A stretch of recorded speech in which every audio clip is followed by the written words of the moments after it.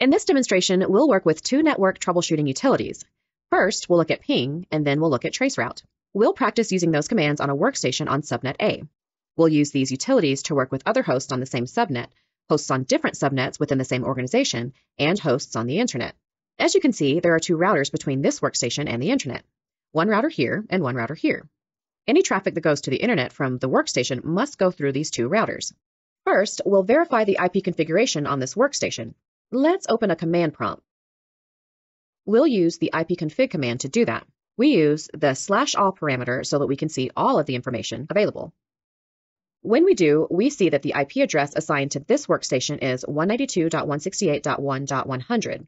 Its subnet mask is 255.255.255.0. That means we're on the 192.168.1.0 subnet. The default gateway is 192.168.1.1. If you look here, you can see that the DHCP server has the address 192.168.1.10. We also have a DNS server with an IP address of 192.168.1.10, as well as a backup DNS server on the internet with an IP address of 8.8.8.8. Let's type CLS to clear the screen. The first utility we'll practice working with is the ping utility. The ping utility sends an ICMP echo request packet to a remote host that you specify. When that host receives the packet, it responds back with an ICMP echo response. If your system receives an ICMP echo response, that tells you two important things. It tells you that there is physical connectivity between the workstation and the remote host that you're pinging. It also tells you that the protocols are properly configured on that physical infrastructure. The packets are making it through. Let's try using it. Let's ping a host that's on the same subnet. We'll ping the DNS server.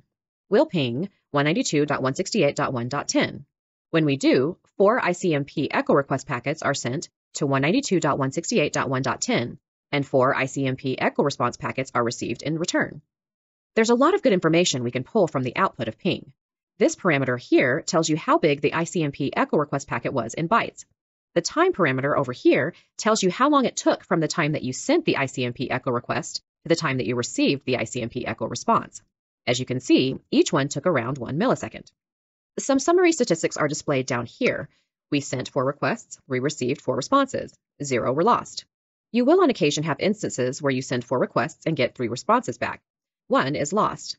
That could be caused by network congestion, bad network cards, and all kinds of things. If that happens, you may need to troubleshoot. We also have some averages for the round trip time. The response was basically almost instantaneous, 1 millisecond, because we were on the same subnet. Notice up here that we pinged using the IP address of the remote host. You don't have to do that. You can also ping by domain name. Let's try that. Enter ping demo.local. Notice that ping first resolves the host name into the associated IP address.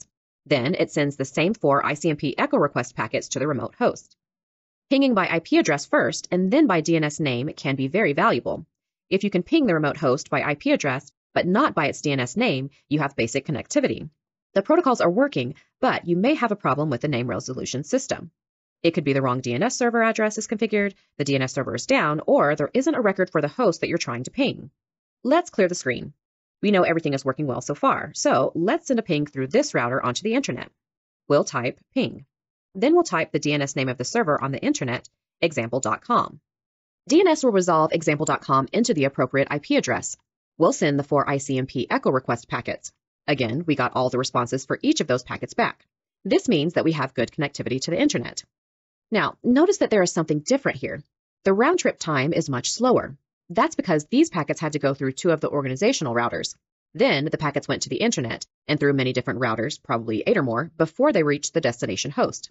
The round trip time was considerably longer because the ping packets had to travel such a long distance. We can see that down here in the summary statistics.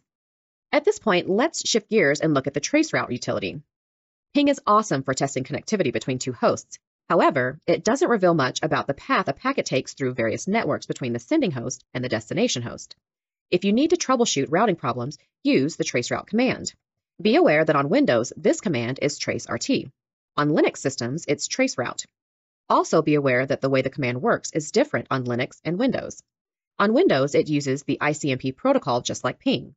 On Linux, it uses the UDP protocol instead of ICMP. Traceroute uses the same ICMP echo request packets as ping. However, it manipulates the ICMP echo request packet a little bit to reveal the IP address of each router between the source sending system and the destination system. It does that by manipulating the time to live, or TTL parameter. You don't want packets circling the internet endlessly because they couldn't reach their destination host. The ICMP protocol is designed so that every time a packet crosses a router, the router automatically subtracts the value of the TTL by 1. If this number gets down to 0, you can assume that the packet is going nowhere. Instead of letting it circle the network endlessly, it gets dropped. Let's test this out. We'll do a trace route between this system here and the default gateway here. First, we'll do this with the IP address. They're on the same subnet, so we shouldn't see a lot happening.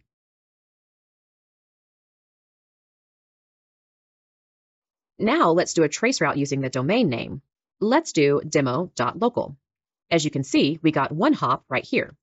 Each router it goes through is called a hop. We see the DNS name and the IP address of this first hop router.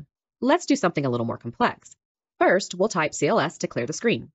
Let's do a trace route to www.example.com. This requires some time to complete because we're sending packets to a host on the internet. It'll have to hop through several routers before it reaches the destination system. Let's see what happens. We're seeing many hops delivered by the traceroute command. You'll notice here we have the same first hop that we looked at before. Now it continues going through routers or hops to the destination device. Sometimes you'll see a message from one of the routers that says request timed out. This usually means that the router is configured not to respond to ICMP echo requests in order to prevent denial of service attacks. Traffic goes through the router, but it ignores the ICMP traffic that's sent to it. You can see that in order to get to example.com, a packet moves through 10 different routers. There are 10 hops between this system and www.example.com, with the last IP address being the end device. Normally, you don't count the last device as a hop since it's not a router in most cases. If you're not able to reach hosts on the internet, you can use this information to troubleshoot problems. For example, if the second router was down, you would see no output for the rest of the routes because none of the packets made it past this router. That can help you know where to start troubleshooting because you know that this router is working. The problem is with this router here. That's it for this demonstration. In this demo, we practiced 2 useful troubleshooting tools. First, we look at ping, and then we looked at traceroute.